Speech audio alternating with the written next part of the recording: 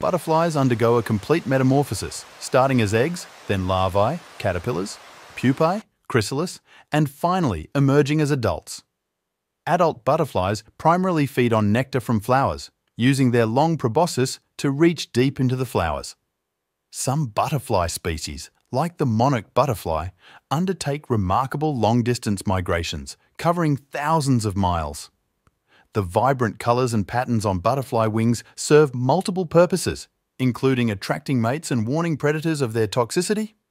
Butterflies have excellent eyesight, with compound eyes that can see a broad spectrum of colors, including ultraviolet light. Don't forget to subscribe to my channel and like the video for more of this kind of content.